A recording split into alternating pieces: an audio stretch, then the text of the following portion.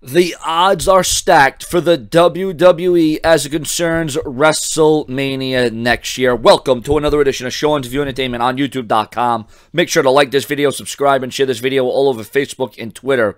According to DWN, plans for WrestleMania 32 seem to be more thrown together at the last minute as each year passes. Things have been especially difficult the past few months planning for WrestleMania 32, the creative adjustments, the things that need to be implemented due to the unusual amount of key injuries to major main event superstars, the likes of Sting, the likes of Seth Rollins, the likes of Randy Orton.